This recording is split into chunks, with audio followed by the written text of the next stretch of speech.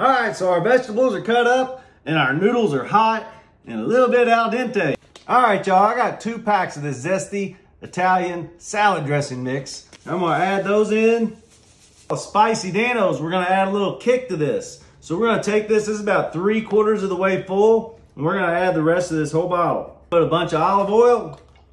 Then we got some balsamic vinegar. We got some white wine vinegar. We're gonna give that a good mix. We're gonna pour that right in.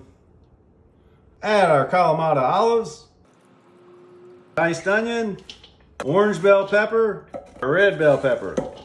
We're gonna add some regular white sesame seeds. And then we got some poppy seed. Give that a mix. And there you have it, my friend. Yum, yum, get you some. Mmm.